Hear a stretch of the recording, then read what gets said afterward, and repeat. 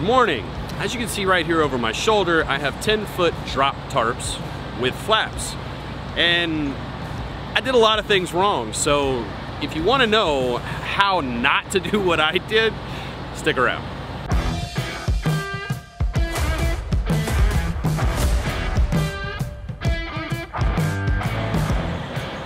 Okay, so let's start here in the front. And as you can see, I've got my tarp pulled way too far forward. And even though it has a flap on it, it's so far forward that it's kind of jacked up here in the front. Now, does it still work? Yeah, sure. But it's not gonna keep the maximum amount of air out of the tarps while you're rolling down the road. So what happened was these tarps were put on, I had help by an overhead crane. And when you're using an overhead crane, the easiest way to avoid this is to err on the side. Let me explain. It's difficult to explain. When you're putting those tarps over the product, you want that tarp pushed this way towards the rear or towards the product. So it'd be the opposite in the back. That way, whenever you go to pull these tarps to kind of fix them, it's much easier to pull this tarp forward than it's going to be to try to drag it across the product. So I should have had these tarps considerably farther forward. That way, whenever I went to fix them, all I had to do was just pull it maybe a foot or two forward, and that would have been way, way easier. Instead, and I wasn't thinking whenever I was putting these on, I had the tarps way too far forward, and so there's a lot of excess. These things are hanging way off.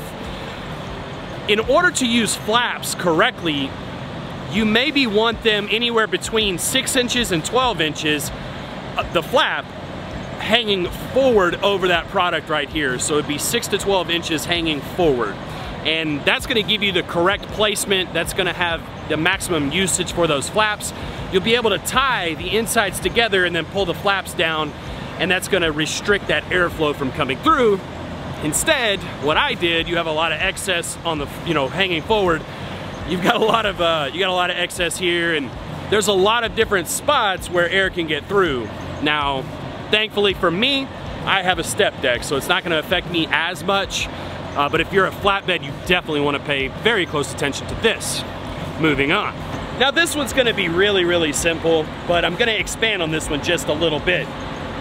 When you're using hooks that are on the inside, so underneath this is the front of my middle tarp. Now, whenever I was setting up my tarps, I always set a bungee on the corners. Now, unfortunately, in this case right here, as you can see, I damaged my brand new tarps. And that's because I put that hook facing outward. Now, you want to do everything that you can to avoid that hook facing outward unless you're going to damage the product. You can't do this on something like, let's say, insulation.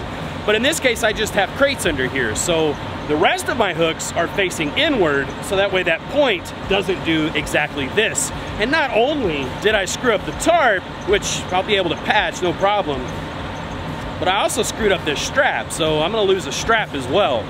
That's costly, and that's a careless error on my part. So if you can have those hooks facing inward, do so. Now, the way I'm gonna expand on this is, and I had this happen to me going down the road. When you have 10 or even 8-foot drops, I mean, look how tall that is. That's pretty tall. And let's say you only have straps, you have a couple straps down here on the bottom that are pulling that tarp forward. Well, you have a lot of space in between the top of that bungee that's securing it going all the way upward. And where I messed up here is I didn't have any kind of securement or anything holding the top of this back tarp forward. So because of the airflow that you're naturally gonna get running through your tarps, which is nearly unavoidable, the back of this, or the top of this front tarp here, actually blew forward. And luckily I saw it immediately and there was a truck stop right there, so I was able to pull in and fix it, and that took me about 45 minutes, which sucked. So, there's two ways that you can kind of avoid this. And one of them, see, I'm blocking it, you can see that strap going over the top is actually cinching this tarp here onto this tarp here. So that's one way that you can do it, but in some cases you can't always do that. And here is a good thing that you can use. You can either put two bungees together and try to get the top grommet that you can on, let's say, this back tarp here. You want to try to get as much pressure high up as you can, pulling down and forward on that tarp. So you can either put two bungees together, which, by the way, you're going to need to secure those bungees somehow by some tape or something. You're going to need to protect those so that way they don't damage your tarps, because the bungees are going to bounce back and forward and they're going to rub and they're going to cause what you just saw up front. Or there's a thing called bungee rope. Bungee rope is amazing, and the military uses it a lot. I have some, but I haven't used it yet. I wanted to use it on this load, but you know, the guys were leaving, they wanted me out, so I had to do it kind of quickly. But you want to secure as high up as you can and put some pressure forward on all the tarps that are underneath. So I have 3 tarps, so I would want to do it on this back one, and I would want to do it on this middle one where it's underneath up here.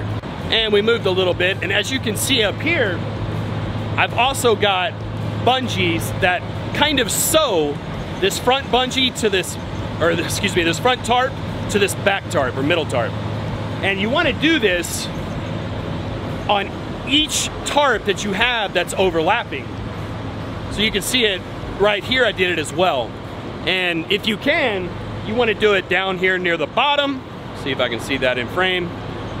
Down here near the bottom, as well as up here in the middle.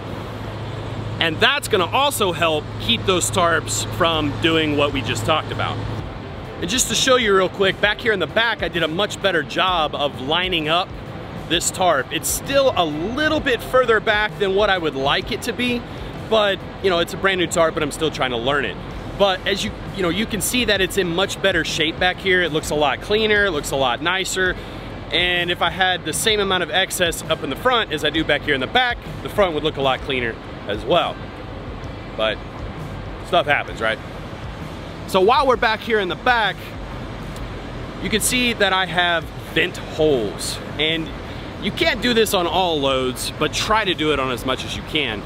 Looking at this from the side, this product is still protected. You know, as you're driving down the road, all of the rain and road grime and stuff like that is going to be blown by the air. So really, even this corner here is well protected, even though it is a little bit exposed. In the cases where you have steel or coils or, you know, stuff that cannot have anything on it, what you can do is you could even have another bungee right here on this corner. Let's see if I can show it. You can have another bungee right here on this corner, pulling it down a little more, and then you just have your excess back here pulled back like this, where there's airflow coming out from there as well.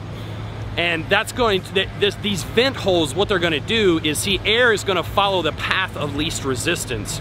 And if there's a nice sized vent hole back here, or vent holes, then it's gonna keep your tarps from ballooning as much, and it's gonna have the airflow go right through, which is gonna increase your miles per gallon, and it's gonna keep your tarps from flapping its wings as it's going down the road. And just to talk about it really quickly, you know, these tarps were provided by Lookout Mountain Tarp, and they're not paying me to say anything, but they did give me the tarps. They wanted me to give a good evaluation. And this is the first time that I've had the full set for the well out. And I have to say, I cannot be more pleased. It was very, very easy to use these tarps as they're much lighter.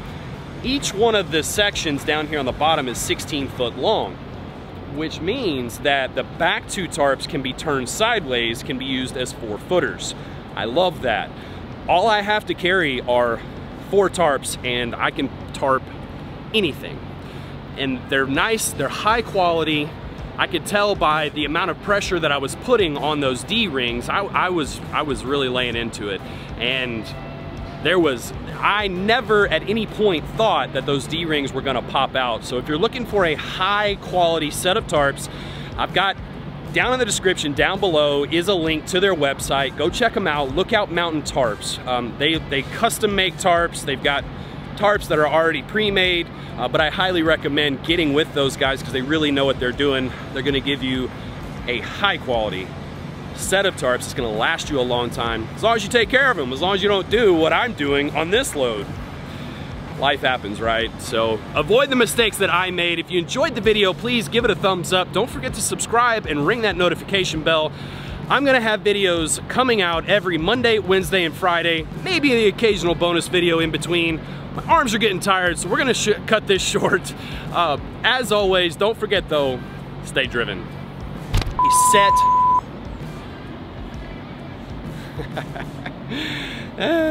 Warner's Opti idle just kicked off. Let's start this over.